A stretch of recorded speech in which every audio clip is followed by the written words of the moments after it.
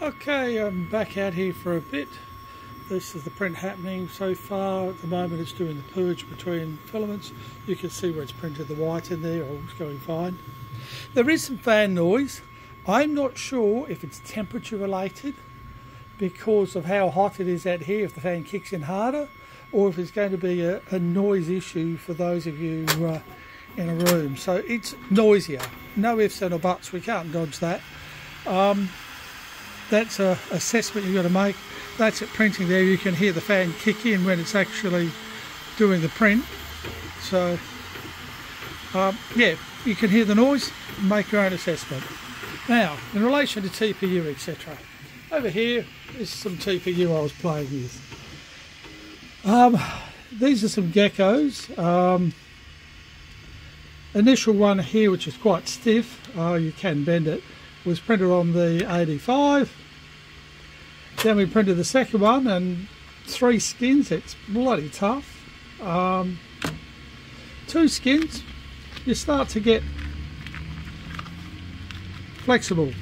Great for a kid to scrunch up.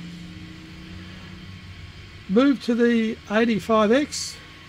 We can do it in multicolour, which is what's happening here. Now, unfortunately, what happened was I had some TPE labelled as TPU for the black eyes. That's where it jammed and stopped the print. So this print didn't finish. But you can see some interesting things because of that.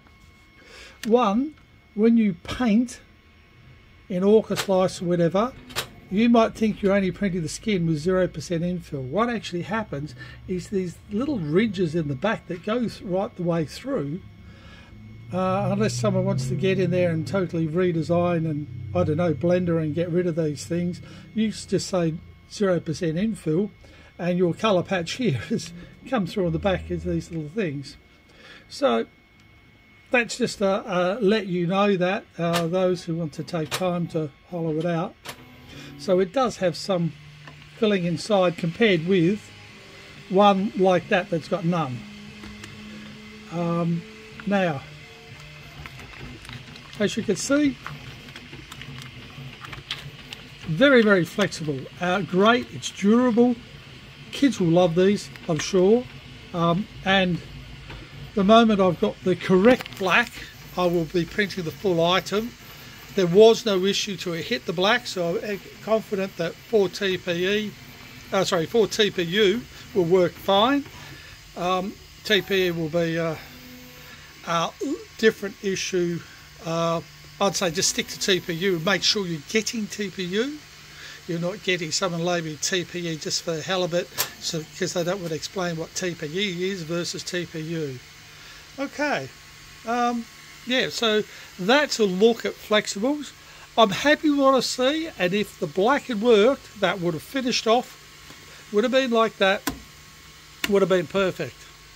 It wasn't to be, but we've learnt from it, and we've learnt that the TPE and TPU, which we know are not the same, are slightly different in how friendly they are towards the IFS here that does all the feeding.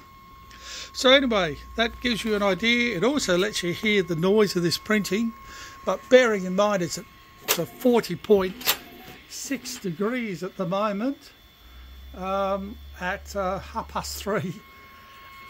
If it's temperature related, that may explain whether fans have kicked in as much as they have. I am seeing a very, very clean print down here though, where you can see the white versus the blue, so I'm very happy with the final outcome. We'll work out how it goes. Waste wise, it's certainly no worse than the bamboo. I think it is better. How much?